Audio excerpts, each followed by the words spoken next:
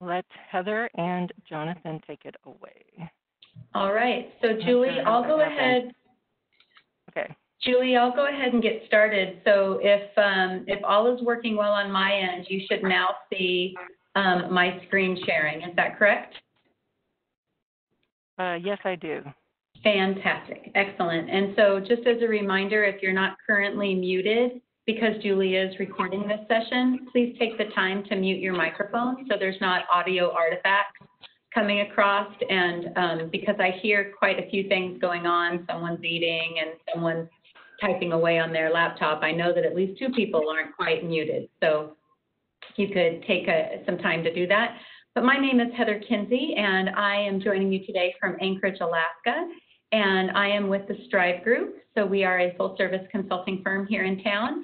And then also joining me today is Jonathan. Jonathan is one of our beloved colleagues, and he is the principal of Halcyon Consulting. And he's also located here in the Anchorage Bowl. And what we'll talk about today is twofold. We've got sort of bifurcated our topics here. I'm going to talk a little bit about disruption, leadership in times of disruption, and then Jonathan is going to take over and talk a little bit about psychological safety. And we only have 30 minutes, so please don't expect us to dive into any granular details, but just give you a little bit, some food for thought. Think of it that way. So as Julie had said, there's there's a lot of disruption going on right now. We've got a global pandemic. We've got an economic crisis. We have other types of social disruptions and disruptors causing stress and anxiety in our workforce, in our communities, in our neighborhoods. And it really becomes imperative for us as leaders to sort of, as you'll hear from Jonathan later, settle that ball, so to speak. And so I was doing a little bit of research, and I often will head out to Harvard Business Review to, spur on some creativity or to get me thinking about different perspectives, or to read their analytics. They do quite a few surveys in their own right. And I came across this one, and it was particularly about the current situation that we find ourselves in and the faith or the confidence that workforce has in their leadership. And the numbers to me were not surprising, but nonetheless alarming. So 15%, based on this Harvard Business Review survey that had gone out, 15% of employees had reasonable confidence, a reasonably high level of confidence in their leadership. And what it means by that is that they've got that much confidence that their leaders can get them through this disruption. 61% of the workforce said that they were pretty tentative. They weren't quite able to say that they had confidence, but they were not necessarily damning of their leadership either. But then 24% reported that they were worried, that they did not believe and have confidence in their leadership to get them through these times of disruption. And so if I ask you to do the quick math, that's 85% are not confident, that they're not able to say, we are confident that our leadership knows how to get us through this. And that to me is a pretty alarming number, not just for myself, right? I'm a business owner and I look out to my employees and I'm wondering if they fall in that typical percentage that we see here on this slide, but also for our clients, and what am I doing to help my clients, because they're the executive leaders of companies and they're leaders of organizations like yourself. What am I doing to help them instill that confidence? Because I believe that is a responsibility and a burden that we must willfully carry. And so what I'd like to talk about are some little things that we as leaders could do to instill that confidence, to at least give the perception to our workforce that we've got this covered.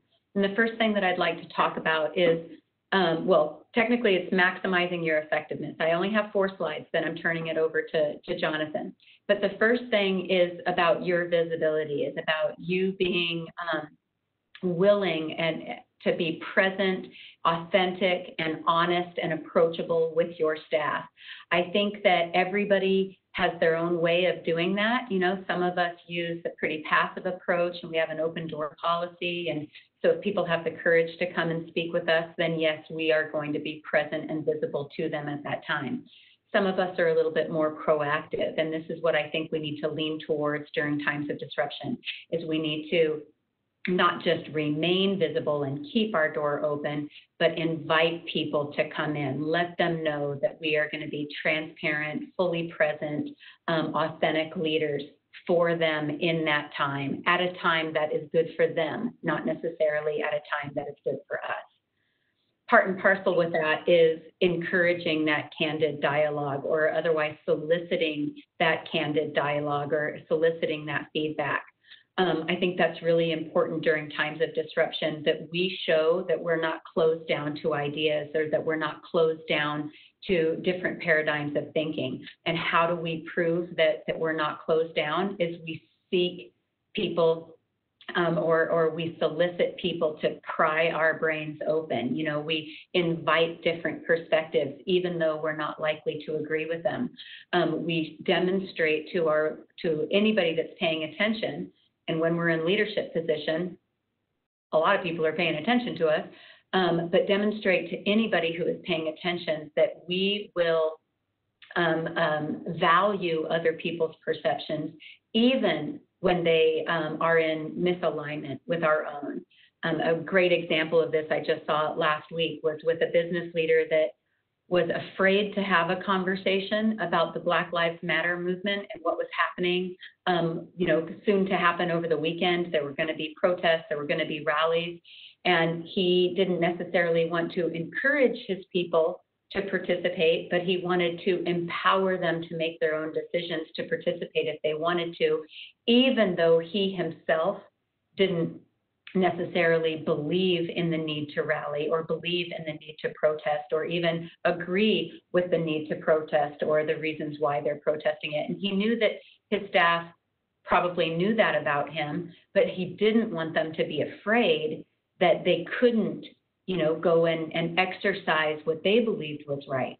So it was a really, really difficult conversation. He knew it was going to be perceived as awkward and uncomfortable for himself and for others, but he wanted to acknowledge their thoughts and their opinions on the matter, and he wanted to let them know that they were empowered to be authentically themselves, even if he disagreed with that, right? So it's a time to do that during these disrupting times, whether it's social disruption or otherwise. Another thing that I think we can do as leaders to manage through disruptive times is to practice mindfulness. And I try very, very hard to do this. I'm not a big meditator. I don't find my Zen often, and for long periods of time, I struggle with consistency on this. However, I do find little moments, 3 minutes or 5 minutes a day, to just set aside time and to think about what's going on, what might my reaction be, what might my emotions be that are hidden within that reaction. I've learned to park my responses so I don't overly react or overcompensate. I think sometimes as leaders, especially when there's a lot going on, we have a tendency to do a bit too much, right? So I park my responses. So when I am engaging, I'm engaging at the right level for the right amount of time. And then I try to ask myself always, is my action or is my response or is my behavior, is it going to help the situation and to, as Jonathan will say, settle the ball, or will it hinder our progress on that? And if it's going to hinder the progress, I need to refrain from doing it. And the last thing I'll say before I turn it over to Jonathan is, in order to maximize our effectiveness during these times of disruption, I believe that we as leaders, we have to maintain our strategic awareness, right? Our organizations, your libraries, my consulting firm, we are bigger and more impactful than just this global pandemic or just this economic downfall or just this or just that. But we are only larger than that if we learn to maintain our strategic awareness. And again, someone is not muted, so there's a lot of feedback right now. So if you could mute your microphones. But if we maintain our strategic awareness, what I mean by that is that we have to be very diligent to look forward, right? To imagine and visualize our organization through whatever is disrupting us at that time. And one of the ways that we can do that better, in my opinion, is if we also learn to look left and look right. You know, what are our peers doing in similar spaces? How is that, how are those outcomes for them? Are they enjoying some of those outcomes? Or are they further hindered by some of those outcomes?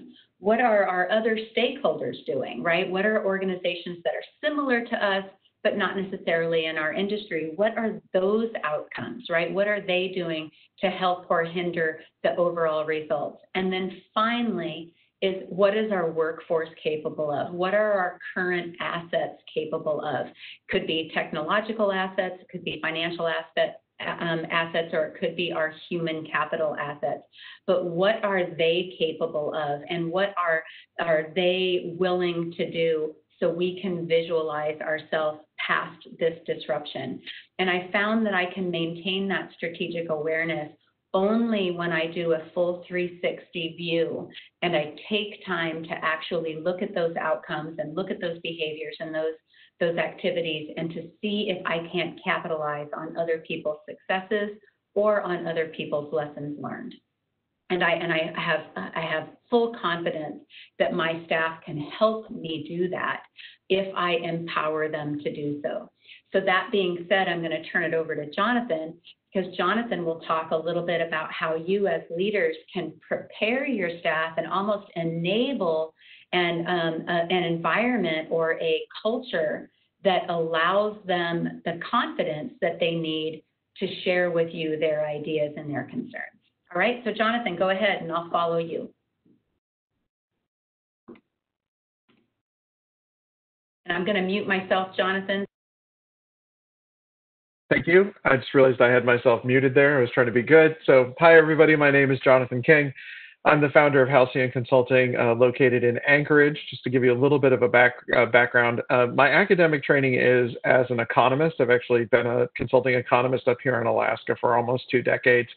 And I'm also an International Coaching Federation accredited coach. And so I spend about half my time working in the economics consulting area and another half of my time working in the leadership development area. And I want to talk today about psychological safety and the importance of psychological safety for you and your staff members. So first of all, psychological safety is really the ability for team members to feel that they can take risks and be vulnerable in front of each other, and that they can bring their whole selves to teams without fear of being put down or knocked aside, or immediately hearing the infamous no, but, or however. And about a decade ago, Google decided that they wanted to figure out what set their high-performing teams apart. And so they started this project called Project Aristotle, where they really looked at what made their high-performing teams high-performing teams.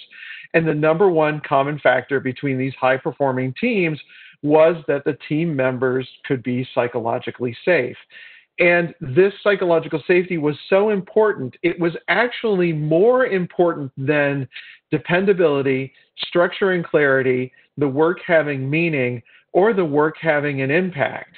And so what we've determined and what we've figured out is that if you want to have a high-performing team, then you as a leader, the first and foremost thing that you need to be working on is working on creating a psychologically safe environment where people can come and they can play their hardest and they can play their best, and they don't have to worry about sort of some of the backbiting and psychologically unsafe behavior that happens in a lot of our workforces. And I think that all of us on the call have been in work environments where we didn't feel psychologically safe, where we didn't feel like we could voice ourselves, and we didn't feel like we could ask questions. We didn't feel like we could voice our doubts. We didn't feel like we could suggest ideas. And if you can't do those things, you can't really have a high-performing team. So I want to talk a little bit about some of the reasons why psychological safety is so important and what you can do to help it. So Heather, can we have the next slide? So about 75% of your brain is 75% of your lower brain is dedicated to dealing with this guy here, right? Which is the threat of the environment around you. So we all evolved. I mean, our ancestors evolved on the savannas of Africa. If you've ever been to the savannas of Africa, there's a lot of very large critters. There's also a lot of critters that will happily eat a human. There's also a lot of very small critters that are happy to sting or poison you. And, 250,000 years ago, we also had to deal with the threat of neighboring humans and neighboring tribes. And so your brain is actually set up to do a scan of your environment about every 2 minutes. And 75% of your lower brain is dedicated really to threat detection and answering the question, am I safe in this moment? We can have the next slide, Heather. Now, in the modern world, we live in an environment where we can order a lot of things by the push of a button, or go down and get a latte, or at least we used to be able to go down and get our latte. So our society we're living in a smartphone world, but our operating system, our internal operating system, is truly straight out of the Stone Age. And so when we go from a latte sharing environment to, next slide, Heather, to an environment where we're seeing this on the nightly news, or we're dealing with a global pandemic, it's absolutely natural for our underlying lower brain to be triggered in a way that it hasn't been triggered before. And so what we're seeing right now, Heather, next slide, is a whole bunch of frustration, uncertainty, exhaustion, feeling slowed down, anxiety, and feeling unsettled. And so right now, it's not uncommon for you, for your workforce, and for your clients, the people that are coming into your buildings, to be experiencing higher levels of all of these things. Two independent organizations, the U.S. Census Bureau and the Pew Research Organization, independently were doing different research and came to the same conclusion at the same time. In fact, these two clips that you see were published within days of each other, is that a third of Americans since January have exhibited clinical signs of anxiety or depression. Now, typically, we expect about 1 in 4 Americans to experience depression or anxiety at a clinical level over their lifetime. And yet, in the last 5 months, 1/3 of Americans have experienced clinical levels of anxiety or depression. This is your workforce. It may be you. This is the people that are coming in the door. And we're starting to see this every day. We're starting to see the mental health effects of COVID coming in our doors every day. And so this just reinforces the need for us as leaders to do what Heather was talking about, which is to create psychological safety, to create that feeling of that we're safe and that we're okay. That need is greater than it ever has been before. And so how do we get to where this gentleman is standing on the rock? How do we get to where we can release and be psychologically safe and not have our lower brain really taking over and allow our higher brain, right? Our higher brain is where our reasoning is located. It's where our a question just came in the chat, so that's why I got disrupted there. But really to allow our higher brain of, where sympathy and empathy and emotional reasoning were. There was this question that just came in, what was the pre-pandemic levels of Americans experiencing clinical levels of anxiety and depression? So I'll go back to a comment that I made. Typically, we would expect 1 in 4 Americans to experience clinical levels of anxiety or depression or another mental health issue in their lifetime. And now what we're seeing is that 1/3 of Americans have clinical levels of anxiety right now, in this moment, or sometime in the last 5 months. So we've seen an extraordinary expansion of the behavioral health issues. And this is actually going to be the 3rd or 4th wave associated with the pandemic. So we have the pandemic itself, we have the economic impacts, and we're going to have the behavioral health impacts coming down the line. So Heather, if we could advance that slide to the settle the ball. So for you as leaders, and this is what I'm seeing for in institutions right now, in organizations that I'm working in, is that it's very important right now to slow the roll for you and your teams. And what we say by slowing the roll is people are experiencing extraordinary rates of change right now. The COVID pandemic is causing them to, you're experiencing institutional change. People have their children in their house and they're trying to figure out how do I get them to go to class? How do I engage them during the summer when they might be in a summertime program? And then they're dealing with economic effects. There may be somebody in the house that's been laid off. There's a lot of uncertainty. And so right now, this is one of those moments where people's security need, the amount of change that they can handle is very low right now because there's so much change going on around them. So it's really about accepting that it's going to be a little bit slower, that, maybe now is not the time for a huge change initiative within your organization. The change that you need to be focused on is what you need to do to survive coming out of the pandemic.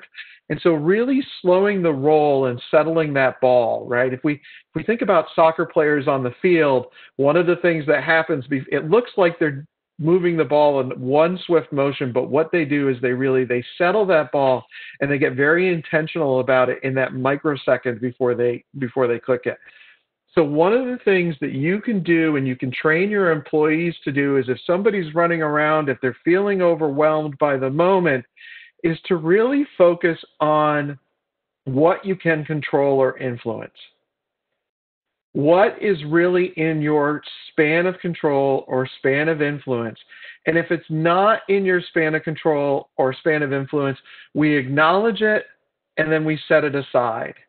And that can be really hard. And so you might be encouraging yourself, you might be encouraging your employees to say, hey, it might be time to limit the social media, right? Set aside the Twitter feed, set aside the news feed. And while we're here, let's really focus as a team on what we can control or influence.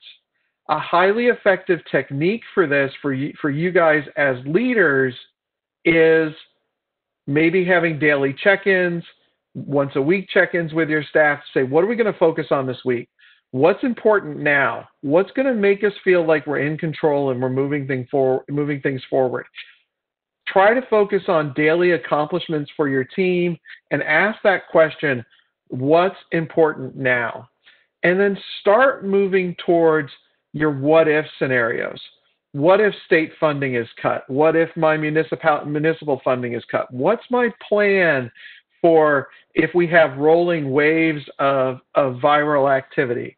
Really start focusing on that what if and how it leads to you, how it attaches onto your vision for your organization. Next slide, Heather. So I want to talk to you right now because everyone's lower brains are so heightened right now and so in panic mode. I want to talk to you and give you something in the last 5 minutes of my time here, is to give you 2 techniques for really helping control your level of anxiety and allowing your higher brain to take care of your lower brain. We talk about it being the rider on top of the elephant. We don't want the elephant to get out of control. Okay, so the top-down approach to strengthen your higher brain is exactly what your wise grandmother or your wise old aunt told you, is to focus on nutrition, exercise, mindfulness, which we label here as training. And mindfulness can be prayer. It can be taking a walk in the woods. It can be dedicated time towards meditation or distinct mindfulness training. And then the last thing is sleep, right? We call this nets, to focus on your safety nets. And when I'm doing my presentations these days and I'm working with broad audiences and I'm asking them where it is that they need to be focusing, many of them are saying they are not getting enough sleep. So generally speaking, your average adult should be getting 7 to 8 hours of sleep. And I ask you now, are you getting those 7, 8 hours of sleep consistently? Are you getting good nutrition? Are you making sure that you're exercising regularly? And yes, walking counts as exercise, getting out and doing your walks. And are you making time to be mindful? If you do that, your higher brain is going to be able to keep the anxiety and the safety checking associated with your lower brain in check. Okay, so that's longer term, higher level. Now let's talk about in the moment. I want to talk to you about a technique called TRIBE. And TRIBE stands for trigger, reflect, interpret, build, and engage. And so right now, our lower brains, our amygdalas, are highly stimulated by all the chaos, all the change, all the bad news that's going on around us. So it's very easy for us to be triggered.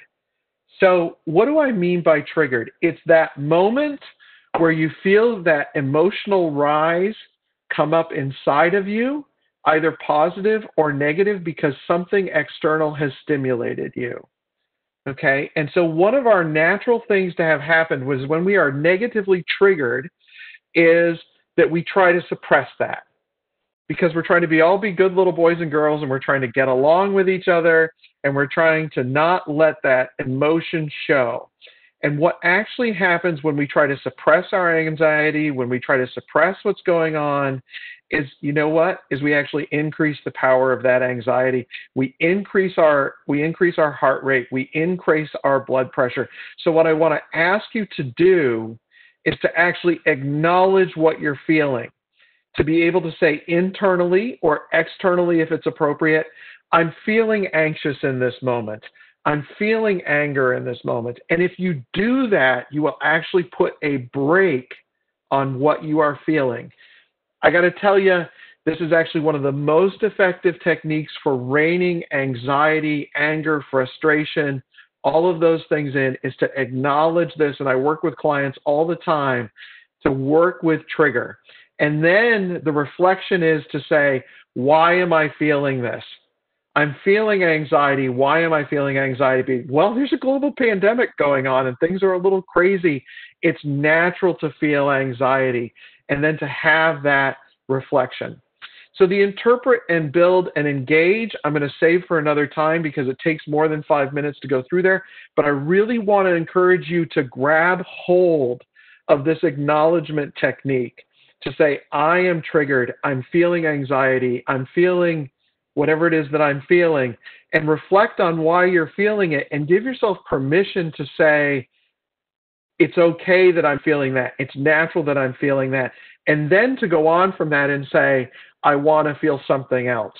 It's a truly simple technique that you can use, but if you can use this and give your people permission to use this, you will see a fundamental change in the level of stress that's going on in your organization.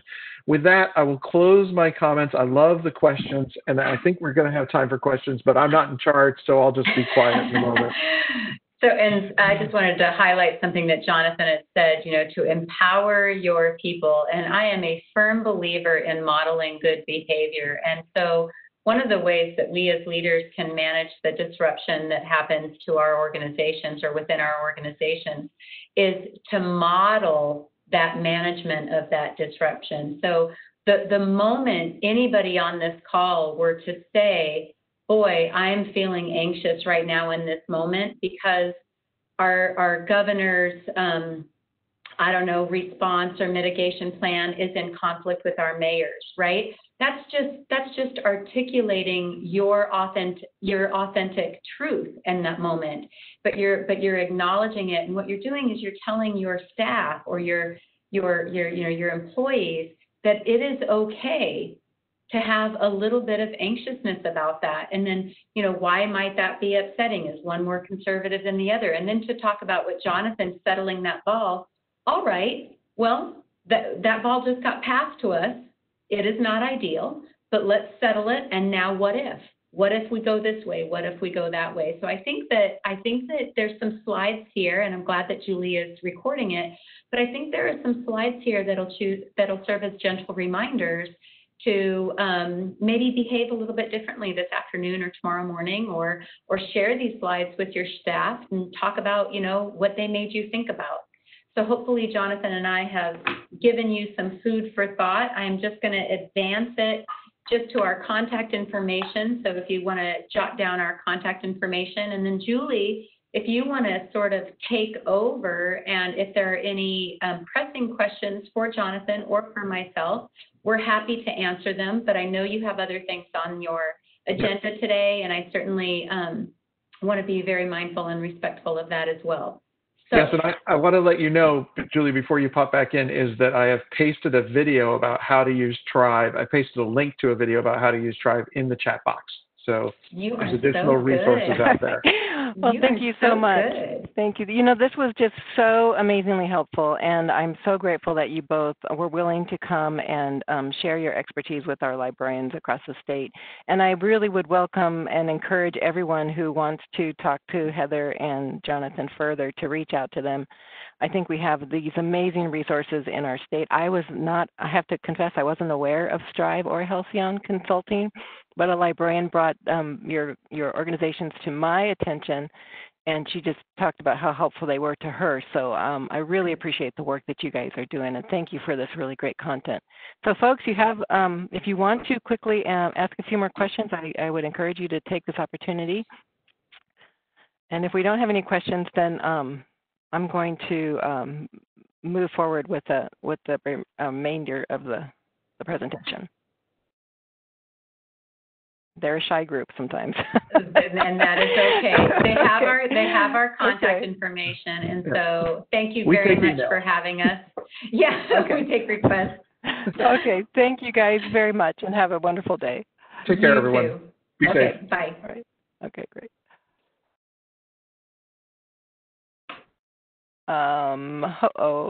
Okay, great.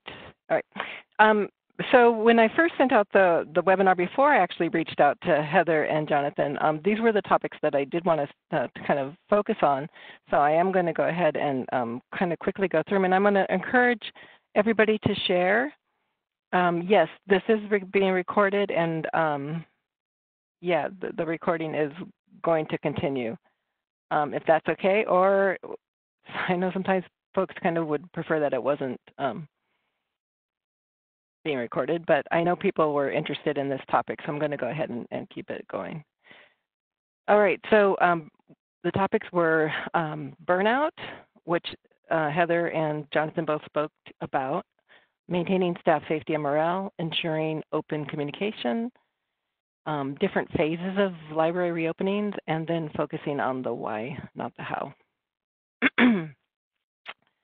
So I'm not going to spend a lot of time because Jonathan kind of spoke to this already, but I just want to acknowledge that I think a lot of librarians around the state are feeling burned out. Everyone's been asked to do so much in such a short amount of time, and you can only kind of keep up that level of energy and momentum for so long before you start taking a physical and emotional and mental toll. And burnout, as Heather was mentioning, can kind of be exacerbated when people feel like they don't have control, when they aren't even sure of how much control they have to make the decisions in their own workspace or regarding their own staff. They don't have all the information that they need to make a decision. So it's just really that work-related ongoing stress that causes emotional and physical exhaustion. And really a loss of accomplishment. You start questioning whether you're being effective or not. So as mentioned, these are some of the causes. And I think right now, probably for most of us, we're all experiencing all of these things. And it's not just our work, right? So you go home and there's a lot of concern about your family, about family members in other states, about the future. It's so much uncertainty right now. And it's just taken a toll on a lot of people. So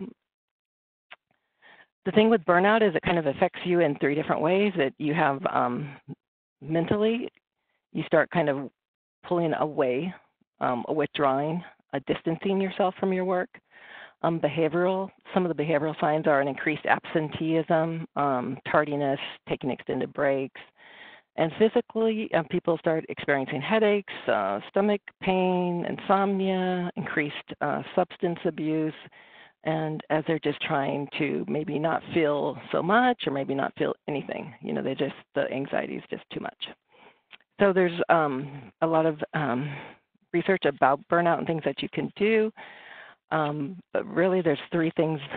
The three main things that you can do are kind of change your attitude, and you can change the way that you're dealing with it, and that's what Jonathan was speaking about. He was talking about exercise, diet, getting sleep, making sure that you're not taking your work home with you. You can do some of the mindful practices, whether it's guided meditations, maybe it's your spiritual practice, maybe it's the walk in the woods, as he was mentioning. You can change the situation by asking for help. If you are feeling completely overwhelmed at work, you can ask and accept help from others. You can limit, I think Heather was talking about just one daily accomplishment. Instead of trying to do everything at once, you can just focusing on doing one thing. And if you have the ability to, maybe you can delegate, spread out some of the responsibilities. So again, it's helping you to manage what needs to be done. And then sometimes you can't do any of those things. And then it's time to question whether it's time for a new job. And I have to confess that I was at a call with other national coordinators from around the United States, and they are mentioning that there has been a large number of librarians in other states who are doing that last option. They're deciding that this is just too much, and they can't handle it. They can't handle the responsibility of keeping their staff safe in the middle of the pandemic with the limited resources that they're given from their municipalities or whatever. And so for some people, that is what they're doing. Megan Fratta of the Health Sciences Library at the University of North Carolina at Chapel Hill, she created this really great online resource guide on burnout, and it includes some links to some really good stress reduction resources, which I have actually tested some of them and shared them with some of my family members, so I can vouch for how good they are. So if you do want to, there are resources that can kind of help you and change your attitude. So the other thing I wanted to talk about was staff safety and morale, because they are kind of interrelated, right? As Heather started her presentation on the assumption of how confident people are in their leadership's ability to get them through this crisis. It's really, I think she said about 80-something% of people weren't that confident. But there's things that we can do, right? So if you are reopening your library, there are some great resources. The CDC has created a resuming business toolkit based on their interim guidance for business and employers to plan and respond to the coronavirus disease. It's really hard to believe that just a few weeks ago, librarians were scrambling to find these kind of resources that would help them safely reopen their libraries, but it's great that it's available now. So even if you are reopened, you might want to check out that toolkit and use some of the great checklists that it has. It includes a restart readiness checklist, information on preventing and reducing transmission among employees, steps for maintaining healthy business operations and a healthy work environment, and a worker protection tool that can be used to identify protective measures for interactions between workers and the public. But just, before you do reopen or even after you have reopened, it's always important to consider how the level of spread of the coronavirus in your community and your workplace's readiness to protect and manage the health and safety of your employees and the public.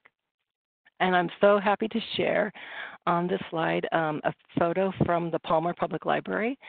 So the Palmer Public Library has this great blog that they've created for the library. I think it's called Reading Between the Lines.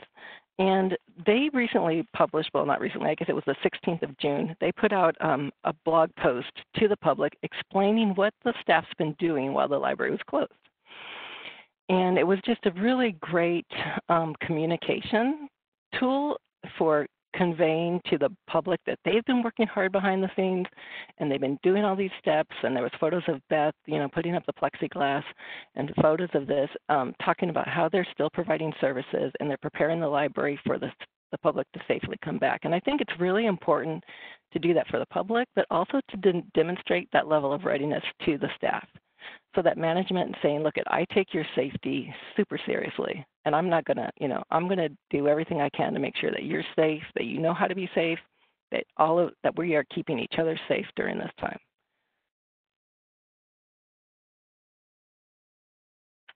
So nationally, the OCLC and the Institute of Museum and Library Sciences are partnering to conduct research on how long the virus lives on materials that are prevalent in museums, archives, and museums. Archives and libraries and museums. And the Realm Project is conducting various activities such as, it's doing a literature review of scientific research. It's developing laboratory testing scenarios and identifying materials to prioritize for analysis. It's conducting the actual laboratory test. And it's also gathering and assessing protocols and guidelines for other materials-based service industries. And then finally, they are gathering examples of public and state library plans and protocols for reopening. So they recently published, I think it was on June 22nd, their first series of laboratory tests, or their first round of tests. And the results show that the SARS-CoV-2 virus was not detectable on materials after 3 days of quarantine. And I think that's really great for all of us at libraries. I know there was a lot of discussion of, how long should I quarantine my materials? Is it a week? Is it 2 weeks? Is it 5 days? How long should I do it? And it's really great to have this scientific, information that can help us make these decisions on how we should be handling our materials. So I just want to make sure that if you aren't aware of the information, you can sign up for their alerts and their email notifications and just always know what's going on with that project. Okay, I want to check the chat. Sorry about this because it's hard for me to do both of these at the same time. I'm glad to see people are sharing in there. And I'm going to go on to the next thing. Okay, staff morale. So as I mentioned at the start of this webinar, we are really living in an extraordinary time, and there's just so much, this ongoing upheaval is taking a toll on employee morale. There was a recent article, I think it was published on the 25th, on the HR Daily Advisor, and it was written by Nick Chen, and he talks about 5 ways that you can keep morale up as offices reopen. And so a lot of the ideas that he suggested kind of apply to our libraries as well. So as Heather mentioned about the communication, how important it is to keep our staff in communication about the decisions that our organizations are making. The first thing you need to do is chart a path. Tell folks this is the path that we're taking, and these are the next steps that we're going to be doing as we kind of make adjustments to a changing situation. You want to engage and communicate effectively, and that means like talking to people beyond the normal course of business. So I think it's important to think about your staff as more than just the people doing their specific work-related task in your organization. They are people with families and other responsibilities. They're whole, well-rounded individuals, and it's important to, let them know that you care about them when they're working in the office, and if you have people working at home, you want to communicate with them as well that, just keep those lines of communication open with your employees, whether they're in the library working or at home working, and use more than one communication method. If you, instead of, not everybody always responds to the same communication technique, so change it up. It may be Zoom meetings. I don't know about you, but I'm so exhausted from Zoom, telephone calls, an email message. If they're in the office, a written note might be appreciated. Change up your communication so you can reach people in different ways. Even though it's the middle of a pandemic, people can still be happy, right? So, there was a study, he was mentioning an Oxford University study that found that, happier people are on average 13% more productive. So think about, is there ways that your library can foster an environment of positivity and joy even now during the pandemic? I know we're dealing with all the changes, but are there small things that we can do? that can help people, have a laugh, get a smile, enjoy being in the building. Compassion. We never know what other people are going through, so it's okay to let your staff know that you care about them. It's okay to think, to acknowledge that someone is feeling anxious or fearful because of the pandemic. It impacts people in different ways, but demonstrating that you care will really provide your staff with some much needed comfort and go a long way to improving morale. I think sometimes we're afraid to do that in our workplaces. And as I think it was Jonathan, if you feeling those triggers but you don't acknowledge what you're feeling, then you're really the worse for that. And be prepared to adapt. It's hard to plan for any kind of future right now. It's hard to plan for the weekend. Who knows what's going to happen? But, you need to convey to your staff that we have to be able to adapt in this evolving landscape, and that we have to be flexible and we have to have flexible attitudes in order to get through it. So those were some suggestions on morale.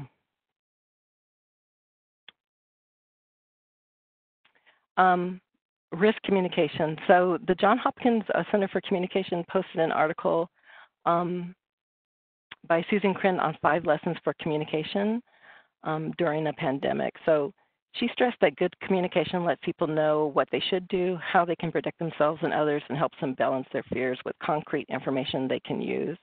And I think in our library we generate communication, and we're constantly communicating to our public, and we can take some of these strategies to heart as well. So when you're developing communication that you're going to share with your public, you want to make sure that the communication builds trust. People really do want information from sources that they trust, and our libraries are trusted institutions in our community. So make sure that the information that you share is correct, and that you share it in regular intervals. Be consistent in your messaging. If you are hearing people in your community share misinformation, you need to counter that. I can tell you that I've received some communication from some librarians on some questionable information. So there's a lot of people, a lot of different levels, believing a lot of things that aren't exactly correct. So when you hear that miscommunication, you need to kind of stop it when you hear it. If you do share information,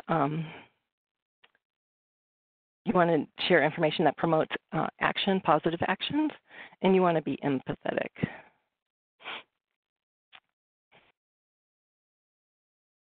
There's a lot of different ways that libraries are sharing information with their public. As I mentioned, the Palmer Public Library's Reading Between the Lines in their blog post was really great. It had some great photos, and it was very positive messaging. It was hopeful. The Seward Community Libraries has their 100% committed to serving Seward safely. I love that. Valerie grabbed that. She created it, and she's sharing it broadly, and it shows her commitment to her community. This is what they value. This is what they're going to do, and all of her communication speaks to that.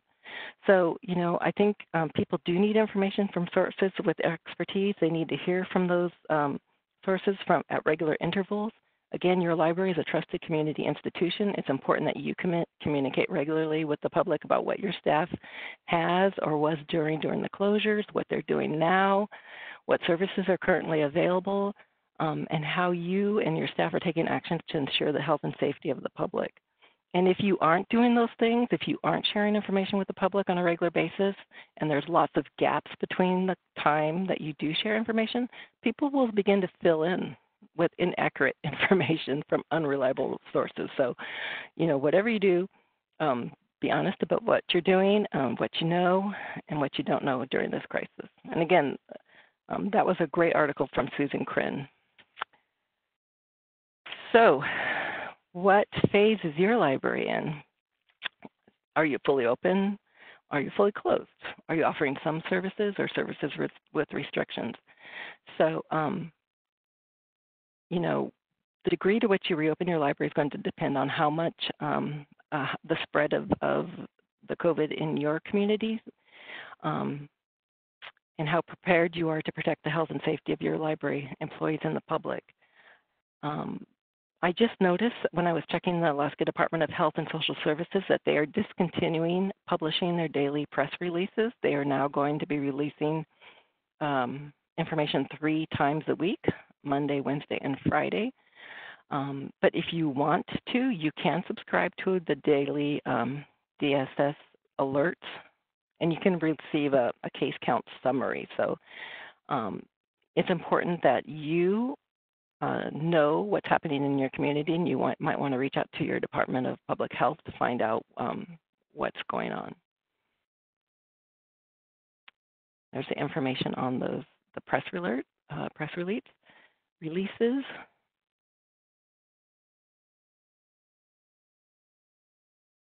Okay.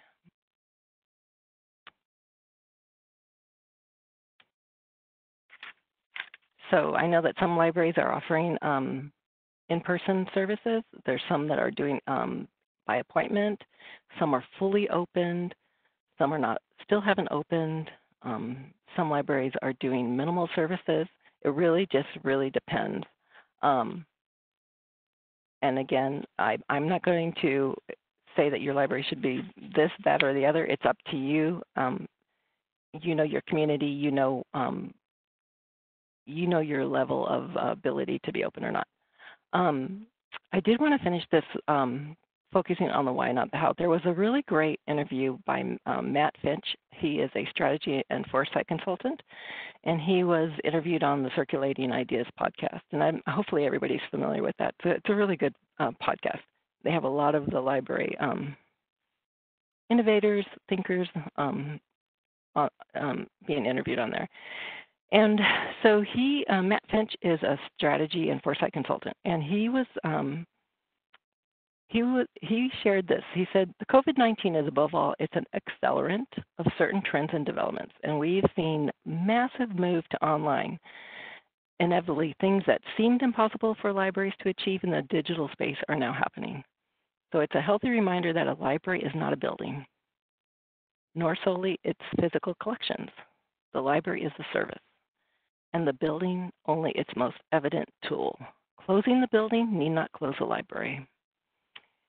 And he says, I thought John Overholt put it well. There is nothing at all contradictory about believing libraries are essential to a healthy democratic society and believing that physical access to library collections is not essential in the midst of a deadly pandemic. So I just think it's important that as we move forward, that we focus on the why and not the how. It's not, it's why we do what we do. The library is more than the building. And he also says that we are in for a prolonged season of turbulence and change. I don't think he's the only one that thinks that. And which we will increasingly come to understand the ongoing presence of uncertainty in our lives. And he believes that resilient libraries, they don't bounce back. So when people talk about going back to normal, he says we are going to be bouncing forward. We don't know what the future looks like. It's still out there to be determined by each one of us. So I want to thank everybody for coming in today. I hope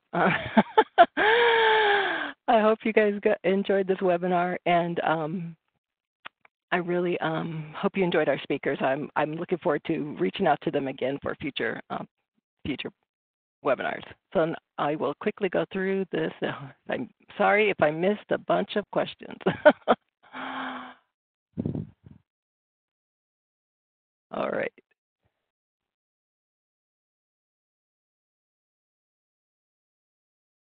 All right, thank you. Thanks, everybody. Really quiet, but I'm really glad that you guys were all tuning in. Hope you have a great week. Have a great 4th of July, and we'll look forward to talking to you guys again soon.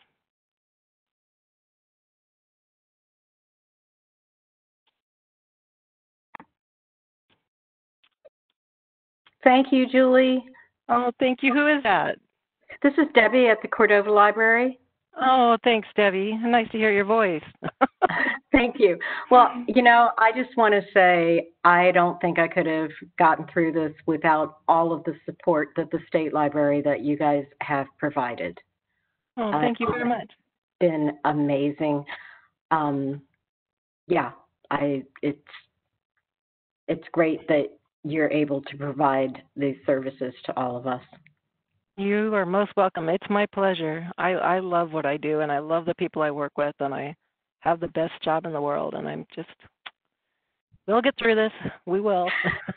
We will, and I think that having these resources available to us it's taken the edge off of the unknown and always given us goals to move forward to be able to work on mitigation plans and reopening phases and get together with everyone else and see what they were doing.